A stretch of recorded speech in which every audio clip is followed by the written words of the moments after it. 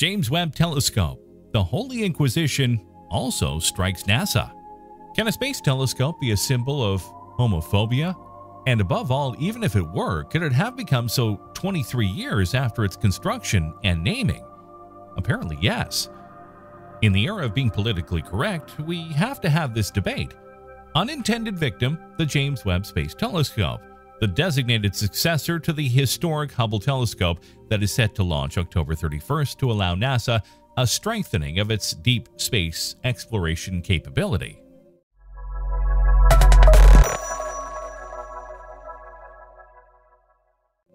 Costing more than $8 billion during a program that has exceeded $10 billion, developed over 2 decades with the support of the European Space Agency, equipped with a mirror with a diameter of 6.5 meters, much larger than that of Hubble's 2.4 meters, and sensors of the latest generation, the James Webb Telescope is a true masterpiece of engineering and science. But according to some, it has a flaw: the name. Initially, when the telescope was designed in the 90s, its name was supposed to be an aseptic next-generation space telescope. But in 2002, it was decided to give it the name of James Edwin Webb. And who was he to deserve such an honor? James Edwin Webb was the second person to ever lead NASA at the helm from 1961 until 1968, during the storied Apollo era.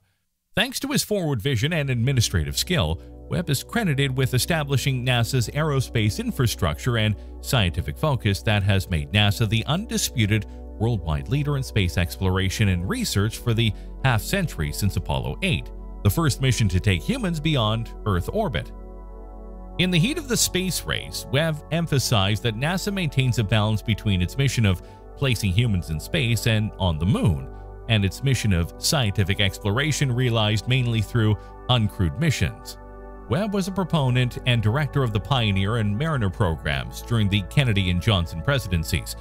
It was as a result of Webb's persistence that NASA developed rockets not only for military and propaganda purposes, but for scientific ones as well, intending to use American technologies to learn about Earth's solar system and beyond. Without that focus, the Hubble would have never been constructed, and astronomical research would have been set back by decades. Every astronomer working today owes a debt to Webb. The point, however, is this. For several months, scientists led by 3 young astronomers, Chanda Prescott-Weinstein, Sarah Tuttle, Lucienne Walkowitz, and astrophysicist Brian Nord, have been waging a battle against the memory of James Webb by demanding that the telescope be renamed so as not to offend the homosexual community. No less, according to their enlightened and unquestionable opinion, Webb would in fact have made himself an accomplice of the Lavender Scare, the witch hunt against the American gay community that in the 1950s would have led to the removal of thousands of employees from American administrations. This was obviously taken seriously by the more ideologized part of the scientific community, and apparently over 1,500 physicists, mathematicians, astronomers, and scholars have signed a petition aiming at the retitling of the telescope. What about NASA? Well, the space agency has stated that it wants to see this through. Evidently, in times like these where ethics and politics are completely subjugated to the dictates of the so-called cancel culture, NASA did not feel like ignoring certain pressures. It could have answered that the reconsideration on the name is out of the question, or could have completely ignored the requests of the Gang of Four, but instead, it didn't.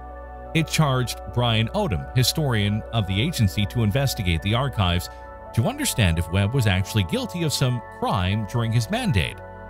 It was a wait-and-see stance, but one that was fundamental in stalling the debate that was unleashed. Of course, it is ironic that NASA should stick its nose into the life of a man who directed it during the most impetuous period of its history, helping to organize 75 missions and laying the groundwork for the 1969 moon landing. But in the face of politically correct, every bank yields, and the accusation of homophobia becomes a posthumous stigma for the man who wrote the history of the space race. The dedication to Webb, after all, dates back to 2002, and it's symptomatic of the climate of the American debate of the present era that the controversy came to light almost 20 years and 3 administrations after the launch of the program. The issue is certainly not only of media character.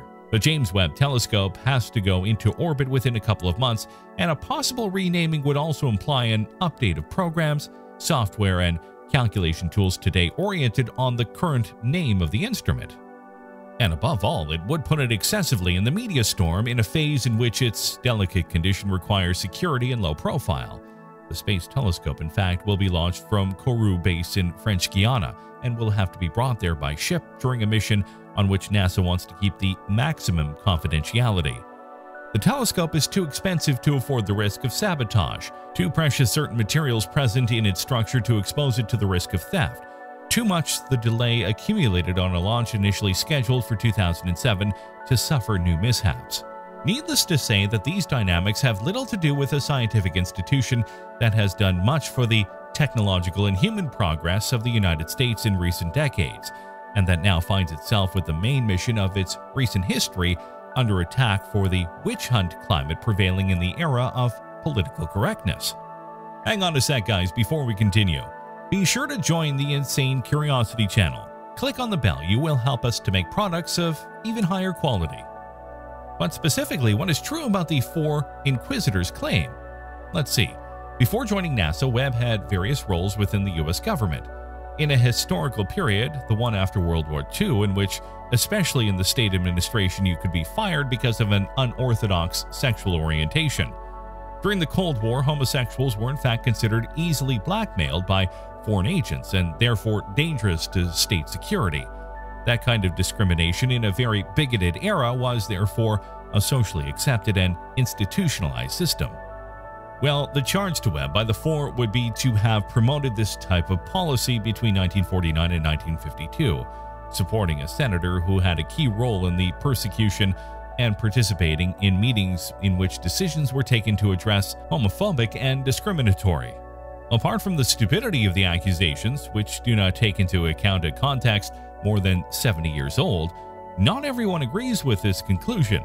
The historian David Johnson, author in 2004 of a book on the Lavender Scare, argues that as far as it is known from the documents, Webb would not have had any important role in the discrimination and only participated in a meeting at the White House that aimed to contain the persecutory attitude of the members of Congress. The same thing is asserted by Hakeem Olsiuai, astrophysicist, professor, television host, and science communicator, who after in-depth research has peremptorily excluded that during his mandate, James Webb has ever manifested particularly hostile attitudes, beyond the social convictions of the time, towards the homosexual community. In other words, there is no evidence whatsoever that Webb himself favored, developed, or actively implemented anti-gay legislation. He was, in the author's deliberately vague words, in part responsible and aware of a policy enforced by others. The worst that can be said, it seems, is that there is no record of him choosing to stand up for the humanity of those being persecuted. Note here how the absence of evidence becomes evidence of absence, a classic logical fallacy. The question that remains is what any of this has to do with a space telescope, or more specifically, why the astronomy research community should care about James Webb's failure to be a pro-gay activist at a time when being one would almost certainly have accomplished nothing aside from the sabotaging of his own career, likely with the result that he would never have been able to promote astronomical research at NASA. The anti-Webb activists have no answer except the melodramatic assertion that many queer scientists fundamentally do not feel safe in their workplaces today in a febrile, rhetorical question: what signal does it send, they ask, to current and future generations of scientists when we prioritize the legacies of complicit government officials over the dreams of the next generation? I'm not sure who nominated these authors as the adjudicators of the next generation's dreams, but even conceding them such authority cannot disguise their use of a false dilemma. Naming a telescope after Webb doesn't send any particular signal about gay rights, now firmly established in American law and attitudes. If the naming sends any signal, it is simply that a man like Webb deserves recognition for his demonstrated contribution to astronomical research.